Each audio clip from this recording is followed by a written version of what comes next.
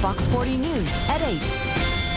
Thank you very much. I'm joined by Dr. Julia Tanner and Craig, who will meet here in just a moment. And we're talking about tinnitus. I've heard it pronounced tinnitus, but I want to get it right. We're going to go with tinnitus today, shall we? I have a real dear friend. He and I run together a lot, and he'll occasionally mention, oh, I'm really hearing it right now. And he handles it pretty well, but it's always with him. It's ringing in the ears, and technology is helping us solve, in part, this problem.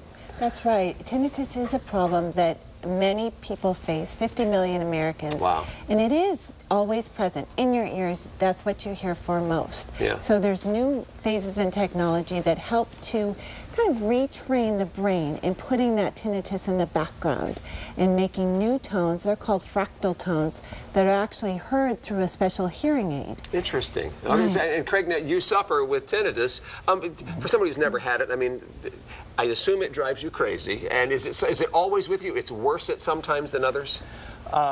It is, for the past couple of years since I've had it, it's essentially been with me probably 6 days a week. Okay. If I was to keep a log, which Julie would probably wish, and I wish I would have done more since it's been a couple of years that I've had it.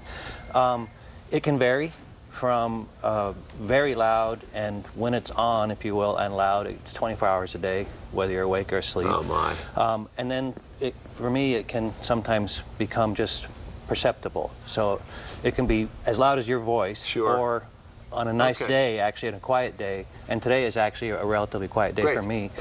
It's more manageable, but it is very aggravating when it's on and like that. Like I said, Ken talks about it often. So tell me about technology and what we're doing to combat this. So the tones that Craig is actually hearing right now, he uses a little remote control to get to the program that are allowing the fractal tones, and we'll let you hear them right now. Oh, okay, we can listen? Is that right? Are we able to do that in the control room? Right. Oh, hang on. Yeah, we're listening. It's like a little bonging of bells. It's actually very pleasant. Right. Yeah. So it's unpredictable. It never follows the same pattern, which is the key to... And Craig controls this. You can. There's the look at the remote control in his hand. And I want to point out, we don't have a lot of time. I wear this thing in my ear every day during the show. The producers can talk to me, and you know it's very nice, but it's big, and you can't miss it. And what Craig is wearing, look how tiny this is. That's extraordinary. And wow. And he connects it to all of his electronic devices. He has a device that works with a cell phone, so this acts like a cell phone. Presses the button, the cell phone is right in his ear. Oh, really? Oh, it's your Bluetooth, Craig. Oh, really? And can it work sitting at the computer or wherever you are? Yeah.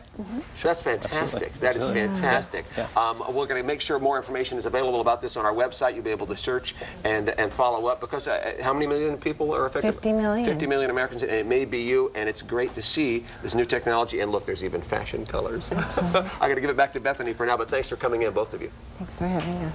All right, great story. Thanks.